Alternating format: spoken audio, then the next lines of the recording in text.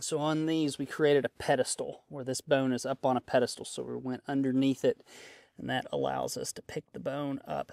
Now, more than likely, when we pick it on all of these bones, because they're so soft, there's always a little bit of the skin on the underside, but we'll glue that and gather that up and take that back. So when we pop this, there might be a little skin left. This is a hadrosaur pubis.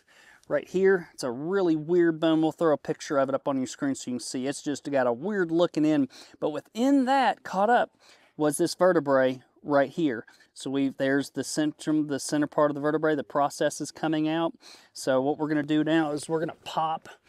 We're going to pop this vertebrae out. All right. Oh, and we did good. There's no skin. Yay. So there we go. So now we've got this bone out. We've got a couple processes sticking up here that we'll remove and then put with it. But that is a huge hadrosaur vertebrae. Chasing History is brought to you by the Smoky Mountain Relic Room with the largest diversity of history for sale anywhere in North America. If you want to collect this history, you can. We have actual fossils and minerals that we go out and collect ourselves available at the link in the description below.